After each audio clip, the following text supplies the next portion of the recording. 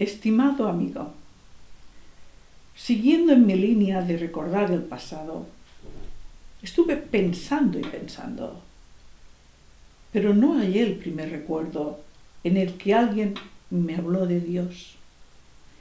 Sí que recuerdo que cuando era niña, todo el pueblo hablaba de Dios. Yo vivía en un pueblo y cuando iba de visita a casa de una amiga, sencillamente abría la puerta, porque en aquel entonces nadie tenía las puertas cerradas con llave, y con voz fuerte decía: ¡Ave María Purísima! Y si alguien estaba en la casa, fuera quien fuera, contestaba: ¡Sin pecado concebida! Sí, era así. También recuerdo que la gente se acogía a Dios cuando alguien contaba sus desgracias, y si eran alegrías, alababa a Dios. Recuerdo ir a misa, y recuerdo bien la voz del sacerdote, fuere cual fuere, en las homilías, voz que hablaba de Dios, de Jesús. Y recuerdo que hice la primera comunión. ¡Qué alegría! Y me enseñaron muchas más cosas de Jesús y de su Madre Bella, la Virgen María.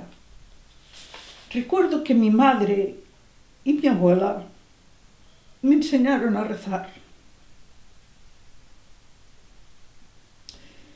Y como he dicho antes, no recuerdo la primera vez que oí hablar de Dios. España, Cataluña, era tierra de María, era tierra de Dios. Dios se propaga por las gentes, Dios se hace anunciar por las personas. Y yo te lo anuncio, yo te hablo de Dios, te hablo de la Virgen María, y te digo que Dios existe y que Dios vive en la Sagrada Eucaristía. Es tal mi certeza que se une a ella a tantos santos que nos hablaron de Dios. Santos como las madres de mis amigas, que contestaban a mi saludo de Ave María Purísima con sin pecado concebida. Incluso a sus hijas, mis amigas, que tienen fe y viven la fe, porque la santidad es para todos, para ti también, sí, para ti también.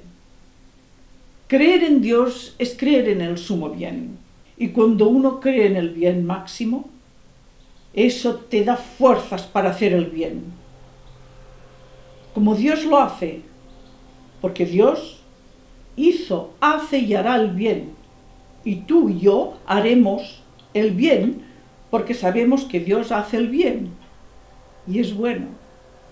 Y todos nosotros somos a su imagen y semejanza.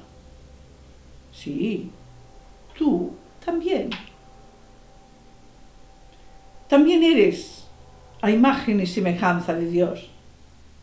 Sí, tú también puedes hacer el bien y ser bueno. Te quiero mucho. Gracias. Siempre adelante con la fe.